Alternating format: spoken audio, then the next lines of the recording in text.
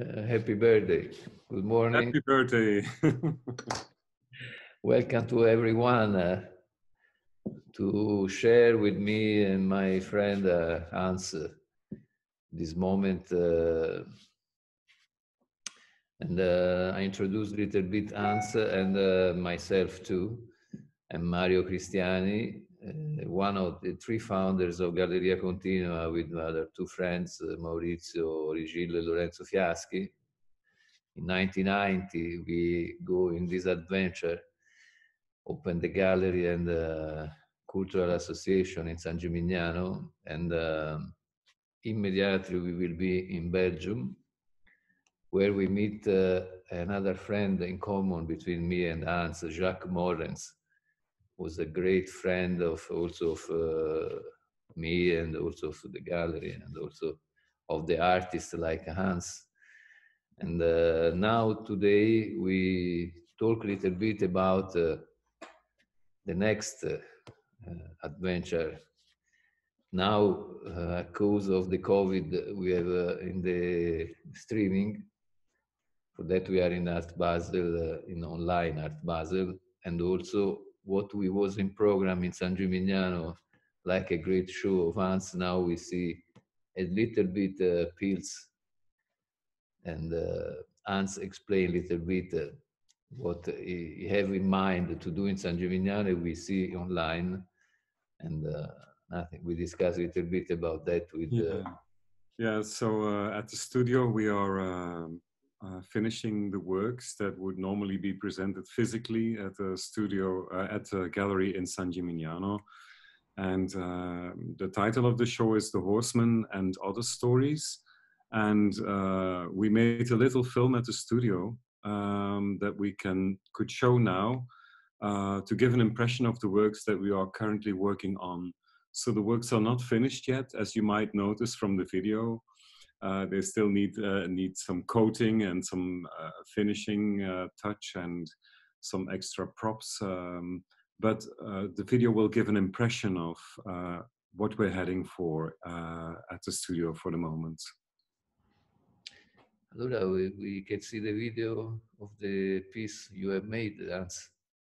Yes, so we just filmed at the studio, and I'm ready to show the video. So let's try to get it started now. And we see each other after those 8 minutes. Thank you. Thank you.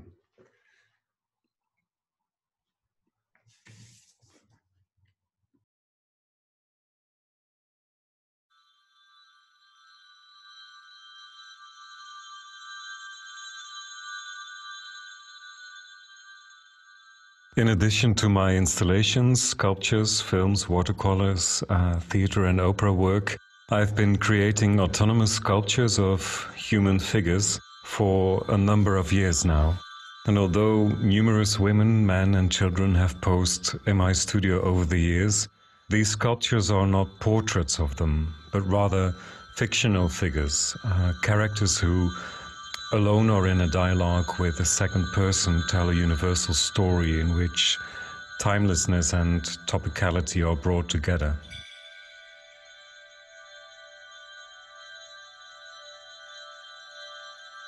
With The Horseman and Other Stories, I will mainly present elaborately detailed human figures that are mostly depicted in a moment of rest or while performing a trivial daily action.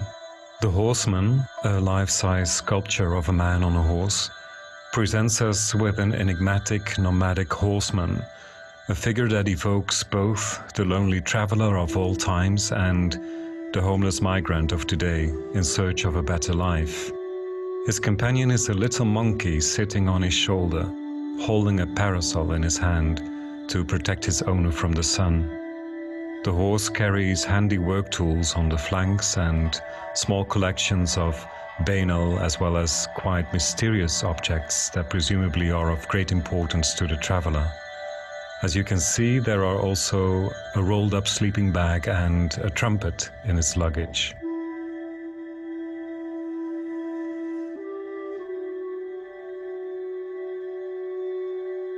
The boatman is a life-size statue of a man with his dog on a small rowing boat. seemingly pushing the boat away from a bank. Like the Horseman, he is a homeless loner, a middle-aged man halfway through life, always on the move. He has packed his whole life together on this small boat. Means of survival, personal belongings, and goods that he can offer for sale or exchange are stacked and tied up in an improvised way.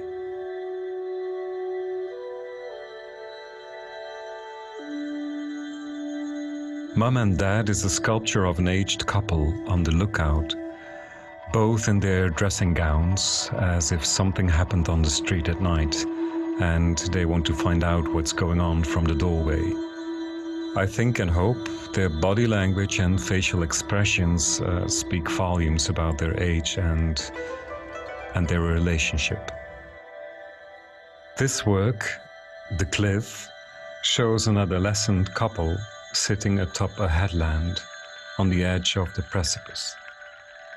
The girl's open gaze lingers in the distance, as if preoccupied with something beyond the setting, while the boy's attention is entirely focused on her. I think it's a bittersweet image of young love's vagaries, laced with innocence and designed to appeal to the viewer's sentiment. The story of childhood, of growing up, is represented as a form of sublime enchantment, punctuated by the overwhelming perception of a world not yet lived, to which we are enticed to return. It sort of highlights my recurring concern with change, where different stages of our lives are punctuated with the weight of waiting before transitioning into a new phase. Here, the arrival of first love signals the passage into adulthood and the loss of innocence.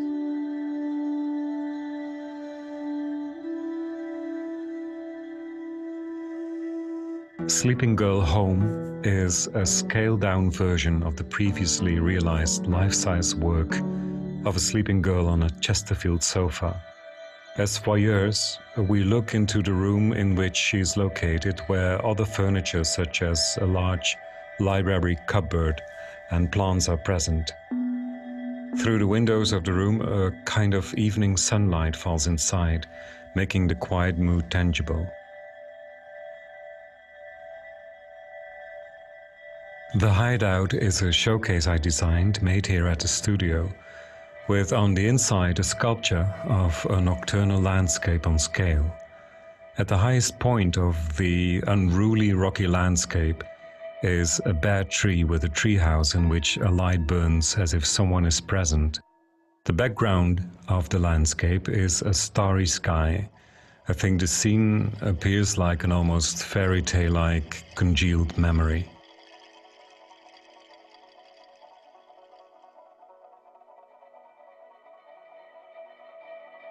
Lily is a sculpted, classic still life of a most slender table with a draped tablecloth and a vase with a graceful branch with lily flowers. The extreme verticality of the work emphasizes its vulnerability, as well as the feeling of the flowers reaching up to the sky.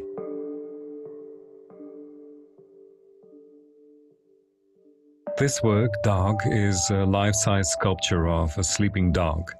A very simple and everyday scene. I can't say too much about it or add too much about this work other than that it speaks for itself. It speaks about the calm and the tranquility of the passing of time. This Vanitas variation is a monochrome grey sculpture of a Baroque still life on a tablecloth, in which, by free association, classical and contemporary ornamented elements were brought together to form a visually festive whole. Nevertheless, as befits the Vanitas tradition, it is also a memento mori.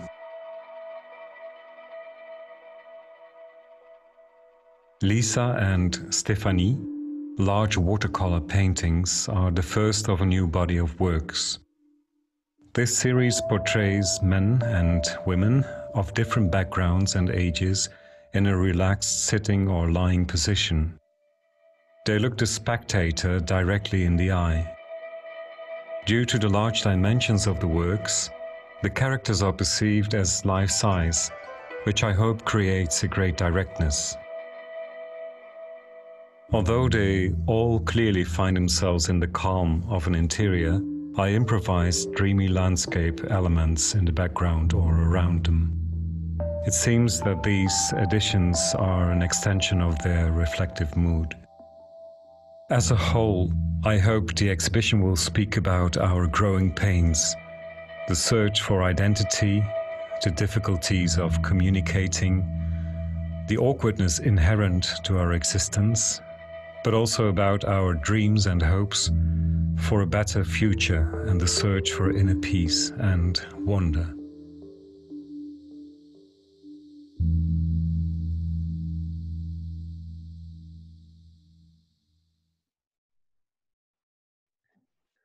Oh, wonderful, Hans.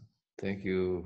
Thank you very much for giving us this possibility to see what you normally share in the space of the gallery, but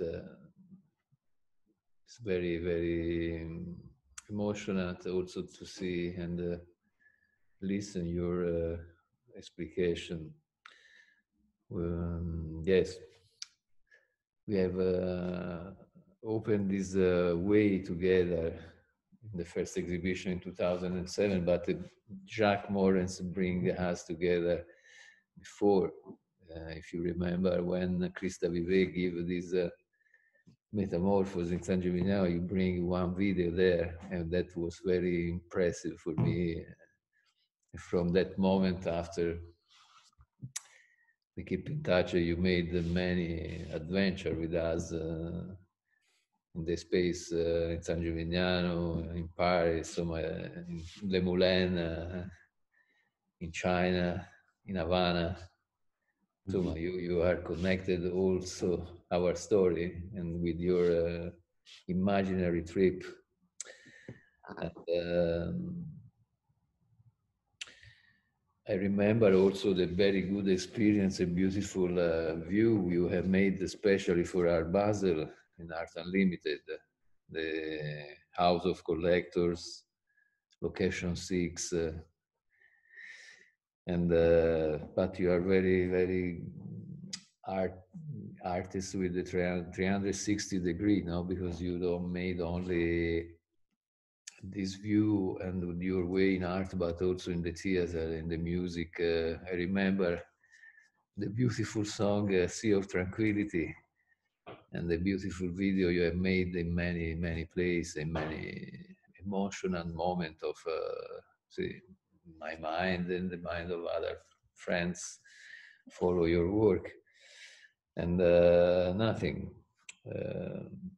What do you tell me about this new project? Yes. Stories. So the works we are finishing now for our online presentation at my studio are works in which I think I'm more using, let's say, a sort of a form of fiction that also includes a bit of fantasy or fantastic elements, you know, elements from a form of fiction that is not just representing reality, but that also contain something fairy tale-like or something enigmatic. Because I think in these times we maybe need a bit of not the poetic escape, but something that goes further than just commenting the actuality. For example, Mario, you mentioned Sea of Tranquility, which to me was a big Gesamtkunstwerk. It was a big project that included video, sculptures, watercolor paintings, and it was presented as a sort of a fictitious museum dedicated to the newest, largest cruise liner to date. And in that regard, it was surely a social comment on, let's say, the how the world functions, the dialectics, how the the boat was divided, this big cruise liner boat. It was like Fritz Lang's Metropolis, like the people working in the belly of the ship, or the workers that don't have access to the upper decks. So there was a hierarchy on board of the ship that is explains so much about power and about how things function or dysfunction, and how unfair they can be. And I was reflecting a lot on leisure and how we produce shopping malls, and things have to be delivered like yesterday always, and there's no time for anything. And so there was a lot of social reflection or thinking about the topicality, about the actuality in those works. While now for the new show at Continua that we will be having online instead of physically, I thought that I would love to launch some characters that have something special about them that is not just daily life like by itself. So mostly when I sculpted life-sized characters at my studio, it was people doing very simple things, like a young boy playing with marbles, or someone picking blackberries. And now the Horseman is like all of a sudden a man of a horse. Of course, it's not an innocent idea, since there are many statues that glorify like kings and queens, and for example, in Belgium, of course, we now have like the enormous critique on Leopold II, who had been like a racist king, you could say, in regard that it was a highly problematic era when he was ruling for Belgium, Belgium with its presence in Congo and so on and so forth. So now worldwide, of course, we have seen how people are totally understandably reacting towards those sculptures or statues of people that are glorifying like a past that is ethically totally wrong. And so by producing a nomadic figure, like almost like a kind of a refugee figure, or someone that is on the road, a homeless character, that refers both to Don Quixote as well as to, you know, there are many people that you can project onto this fictitious character. But it's not just, let's say, a nowadays person. So it's more like a universal character that we can find, that we can understand as someone who is not in power or in charge, like a king or a queen or a politician, but rather someone like us, but then with some additional mystery around him. Because he has, for example, this little monkey on his shoulder holding a parasol, which is like something very fairy tale-like and unexpected, maybe. And also the trumpet. Yes, excuse me. Yeah, he has a trumpet in his luggage as well. But for example, the boatman is again also this kind of story of a man on the go, a man on the road, someone on the road. But it's just it's not like a glamorous character. It's just a very daily life-like character. Yet from his baggage, you can understand what he's doing. Like he has his personal stuff. He has his the goods that he can trade in order to survive. So he has his entire life packed onto this little rowing boat.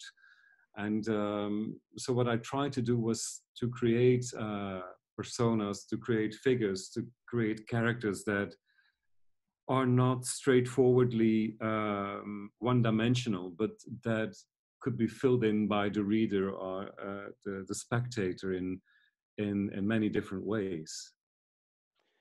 Also, for me, was also this image of the emigrant, apart of Don Quixote, very, very, very interesting. But also the emigration for a better life was also the white people.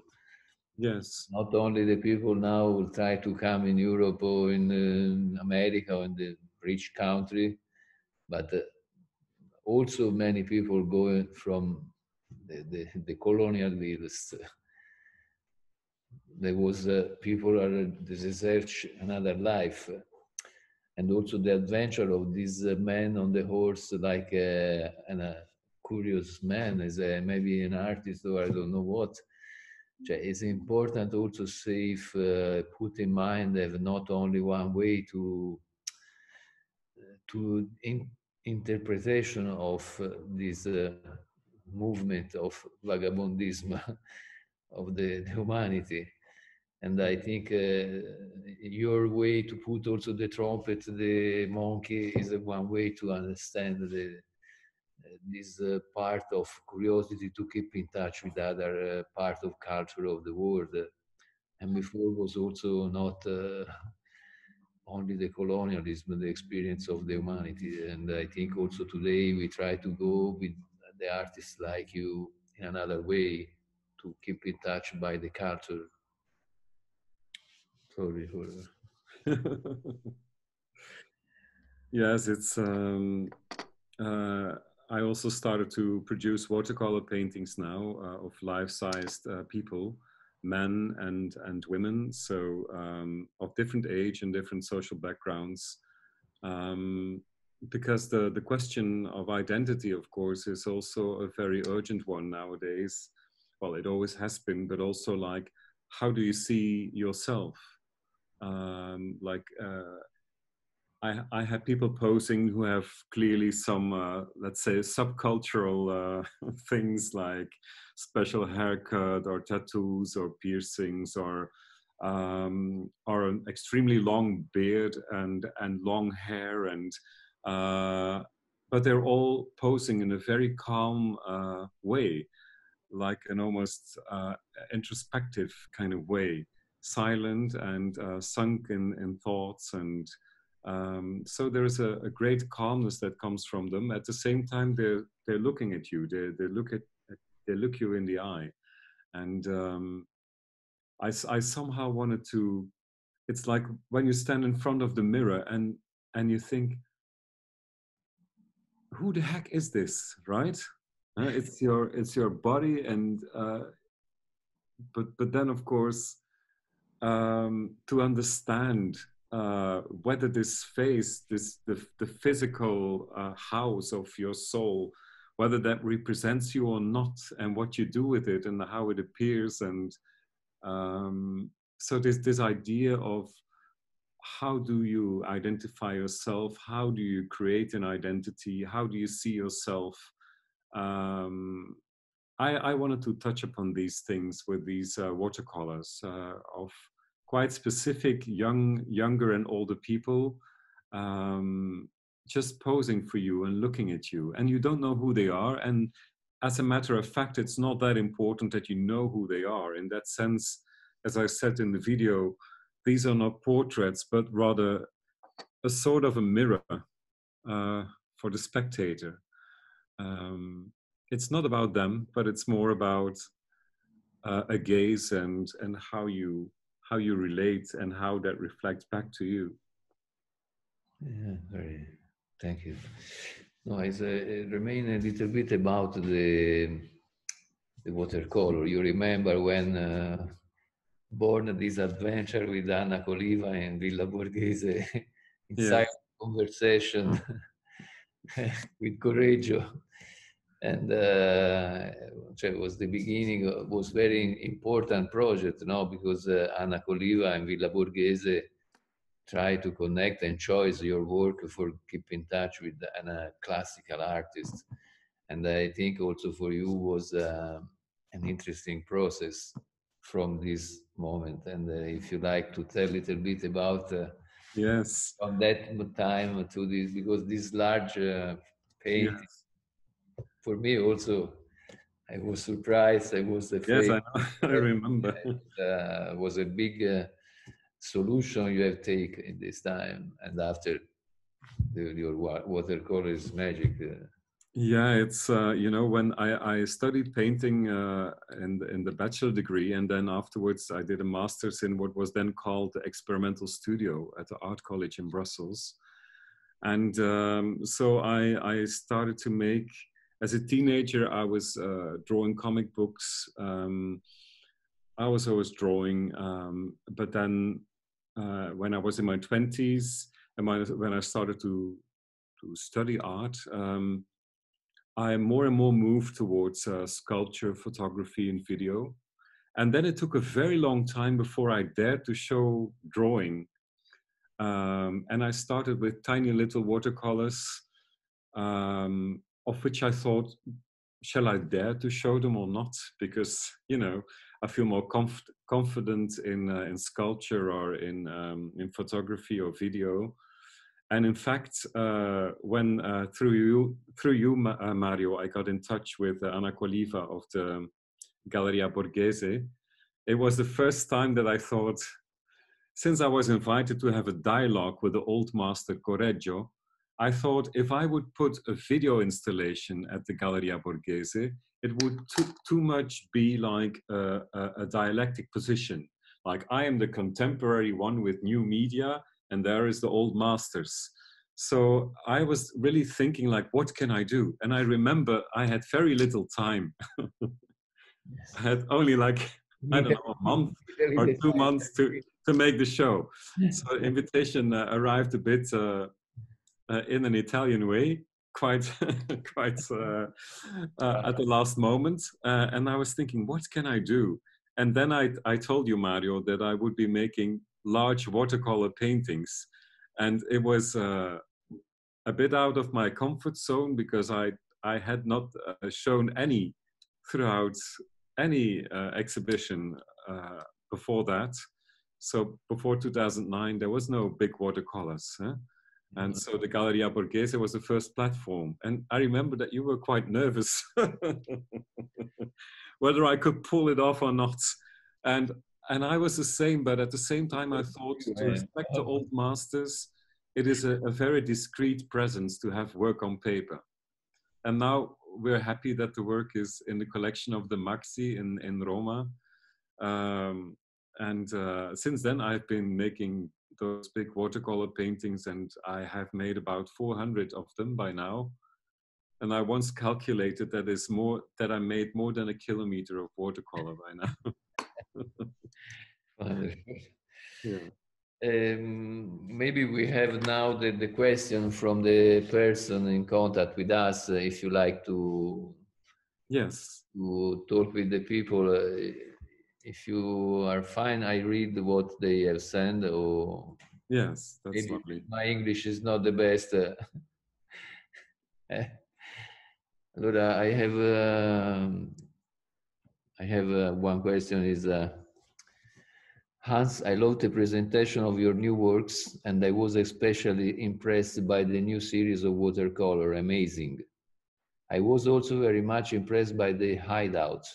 I'm familiar with your beautiful showcase with a sort of object inside, and I was particularly touched by this new work, where you are placing a landscape inside the showcase.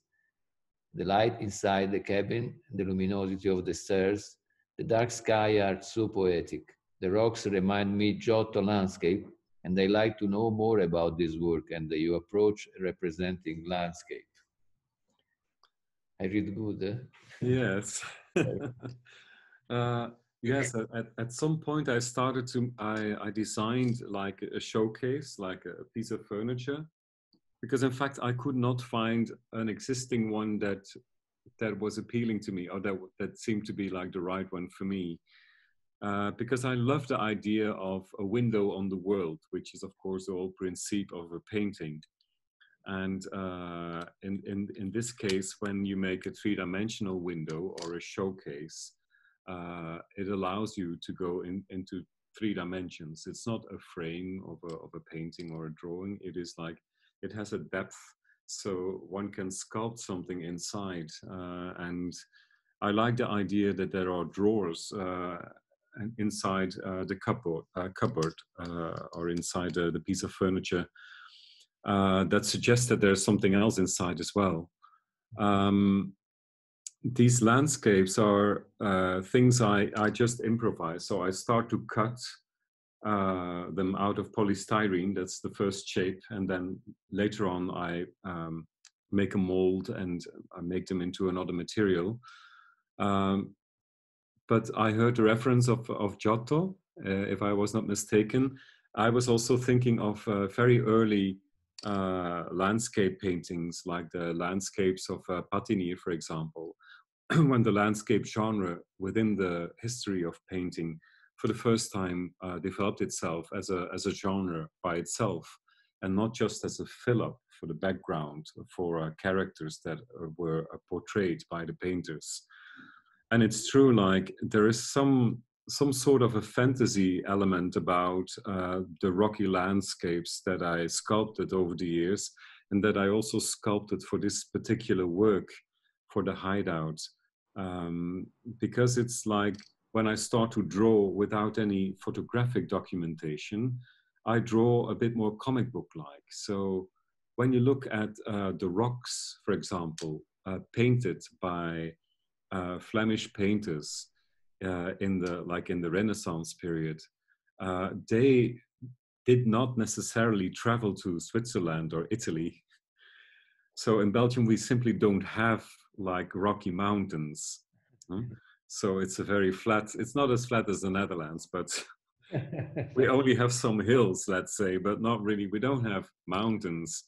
So the way that people from this region, where I come from, were painting mountains or rocky landscapes, they had it from other painters who had traveled to Italy and made some sketches. Of course, there was no photography. Yeah. So it's like when people for the first time started to paint a lion, for example, they only had it through depictions of others, and they didn't have a clue. They never saw the animal in real. And so you have these very strange lines, you know, in the early painting, as well as you have like the strange rocks in the period where you know, where we had, for example, the Flemish primitives, the painters that did not yet master the concept of perspective, how you draw perspective. So everything looked a bit naive in how it was layered and presented, both nature and animals. And I have some of that in these works where I improvise rocks, and I know that they are not looking entirely credible or photographically credible. And someone who knows something about geology would say, like, that's not how a rock looks like, right? So there is something of a fantasy element in it. And with a hideout, of course, it's also a fantasy that there would be a tree atop of a big rock, which, of course, is probably not the case, because where should the roots go of that tree? And then there's a tree house in it. So there is something very childish and dreamlike about this showcase with a hideout with the tree house in the tree. Yeah, the tree is very nice. Also the play of the language.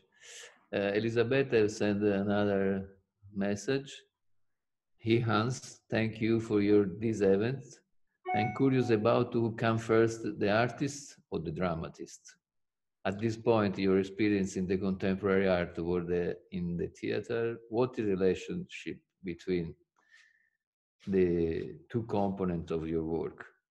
Will you continue to bring them forward together, or do you imagine a future more committed to one rather than the other? Happy birthday. I think I will always be a visual artist in the first place. And I was, you know, when some years ago, the intendant of the Schauspiel Frankfurt, the big theater in Frankfurt in Germany, asked me to write and direct a theater play and to do the stage design and costumes for it, I was so flattered that someone considered me a playwright or a potential playwright and a theater director that I could not refuse. And it was a wonderful production, and it was very well received, and it was a lovely collaboration with the actors. And I think it has to do with the fact that as an artist, I feel that I'm an author in the true sense. So in that sense, that if they would ask me to direct an existing play, for example, it would be less challenging to me, or it would feel a bit less creative than when I write the play myself. So the challenge is bigger, but there are also advantages. Like when I wrote and directed my first theater play for the theater in Frankfurt, of course I had the big advantage that I could be totally disrespectful towards my own text. You know, when you direct Samuel Beckett, then you have to stay totally with the text. It's like holy, like you can't touch it. And if you do, then people are commenting or, you know, or blocking you from doing it. So I have all liberty to fool around during the rehearsal process with my own text, to take things away and to rethink or to rewrite. Even during the directing, I also often rewrite or write new parts, which you can't really do when you're doing repertoire or existing plays. So the fact that everything comes together, like the visual aspect of doing the stage design, the costumes, the lights, the text, and directing it as a whole is very close to how I operate as a visual artist. And in that sense, I don't feel that much difference in the creation.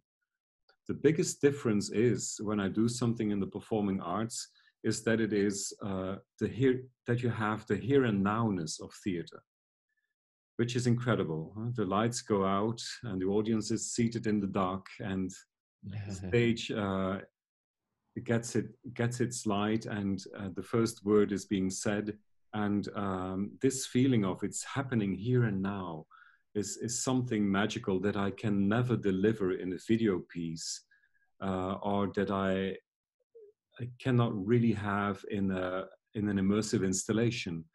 A big immersive installation like the Collector's House I presented at Art Basel is of course an experience, a physical experience. But it's less here and now than the theater, because the theater invites you to follow the duration of an hour, 2 hours of live performance, language that is spoken there, that is emotion that is triggered, that is happening there at that very moment, through the presence of people. While of course my installations are without people, they're like deserted locations. It is a different feeling. So it is less here and now. Yes, it is immersive, but it's just another option.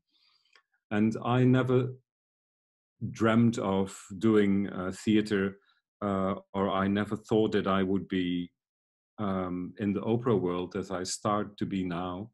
I directed and stage designed Bluebeard's Castle of Bartók for the Opera of Stuttgart a while ago, and all of a sudden I feel that I'm enjoying to work with people to bring something live, and to try to guide them and to create it. But for me, there's no hierarchy. I just hope that I will always be the visual artist doing some other things as well, rather than becoming becoming a performing arts person solely. So it feels like enriching, and I love to be out of the comfort zone.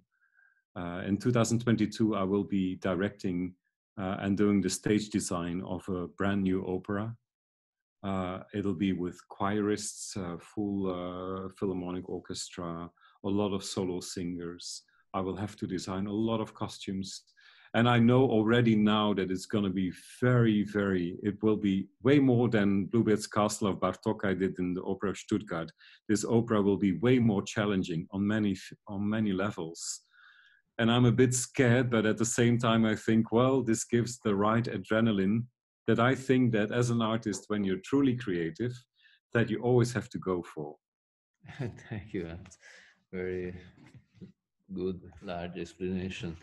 I have another question about, I have many questions. For that, if it's possible, you try to give, because I have other 12 questions. For that, it's better try to insomma, go at the point. Sorry. Yes. Okay. Allora, another question from Alice. She asked, in this moment of your works are almost prophetic in relation to the moment that we have just experienced it, and that in some way we continued the life. A long moment of silence for the coronavirus, this moment of a long moment of silence avoided that has pushed us to direct our gaze inwards, like your sculptor with closed eyes.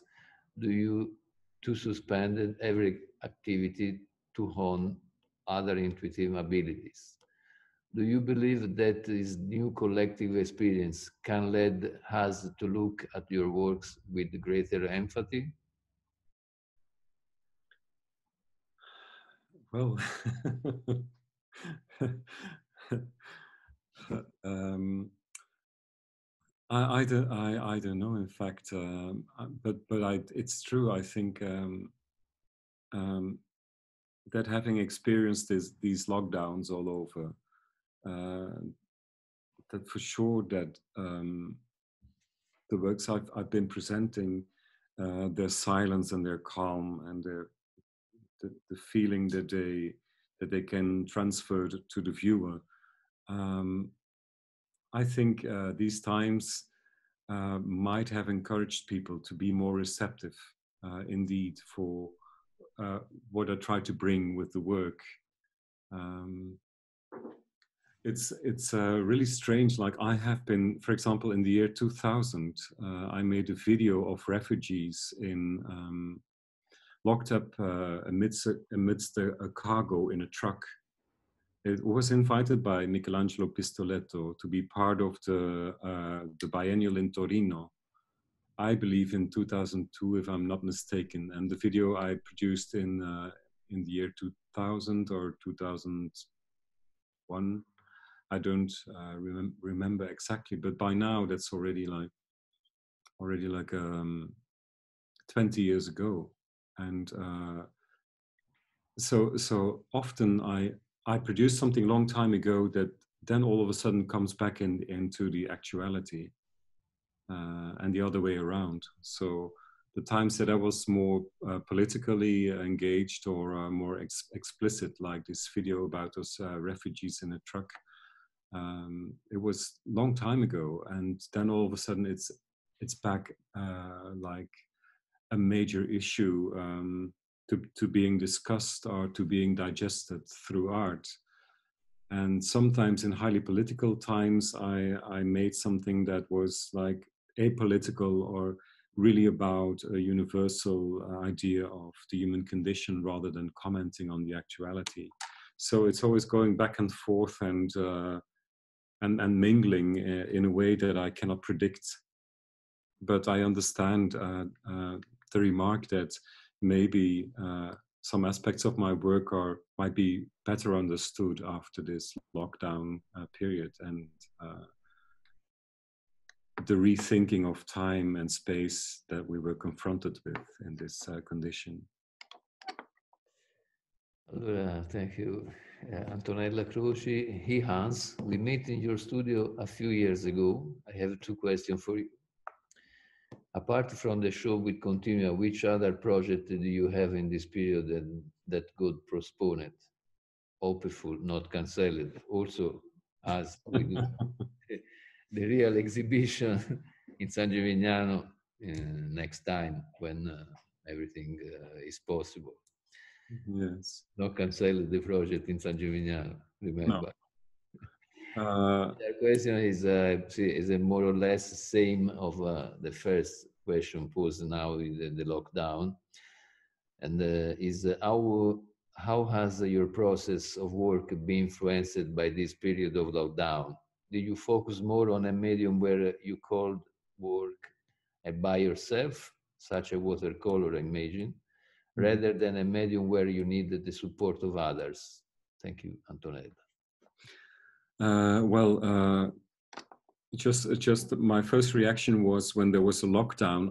In fact, I could have, because my studio building is large enough and my team is small enough, in order to work safely on a safe distance from one another.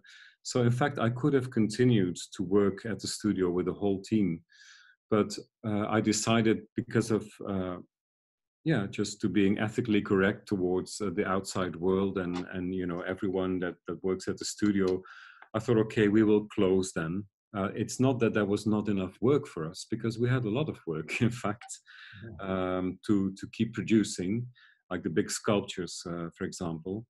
So that I closed the studio for 5 weeks, and I have to say that I experienced this period as a very numbing period. It made me more passive for some reason. Maybe it had to do with the isolation, that I was not seeing a lot of people. I thought that this lockdown would deliver me a wonderful feeling and a lot of inspiration for my writing, but it did not, for some reason, because I think that if you write, even when you isolate yourself totally, you still have to feel that the world is ongoing, that the flow and the energy of the world is still continuing around you, even though that you yourself are sitting still, isolated at a table, writing.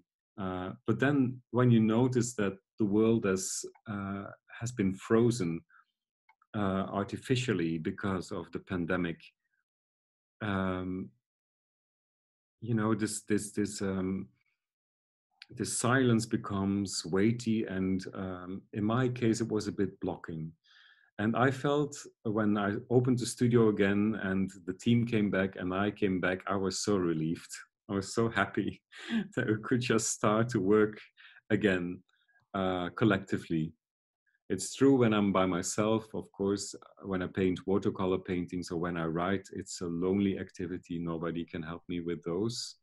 And I have been painting, but in general, I must say that this lockdown period that I experienced and when I closed the studio was a bit a difficult time.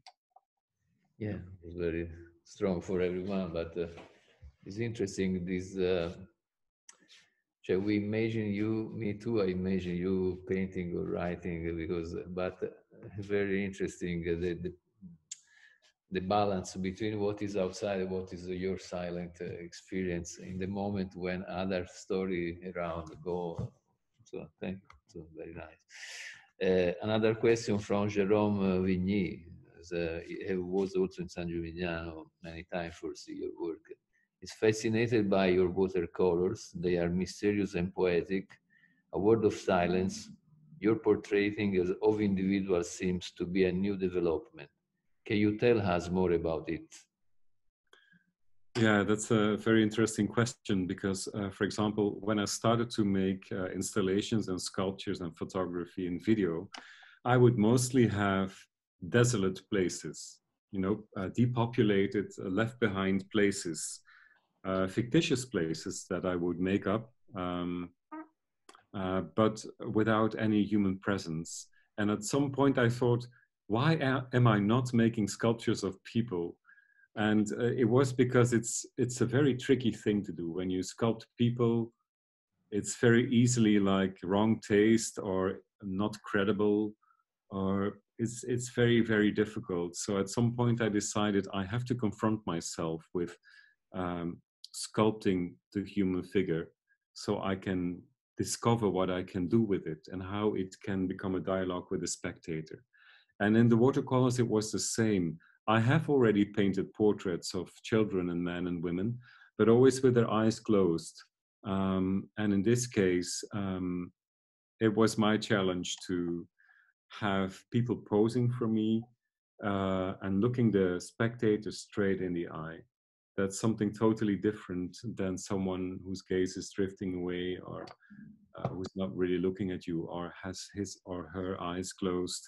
So it is something new, and it's something to explore for me, to see how that can work. Also in the little film we showed today with the Horseman and the Boatman, for example, those are some of the first sculptures where the sculpted people also have their eyes open. So I started to make works like the teenage couple sitting on the cliff. That was the very first sculpture I made of human of the human figure, where the sculptures are looking, that they have a gaze, that they have their eyes opened. And it's way more difficult in a way than people with their eyes closed are always like internalizing and calm and serene to some extent. So to sculpt a gaze is very difficult. And to paint it, it's also difficult. And this is why I like to explore that now and what that implies. Yeah, so we have many other questions, but now maybe is the time to thanks to you, thanks to the people with us, listen this conversation, very interesting also for me every time to listen your explication, your bring us and me in this world fantastic of you made by you.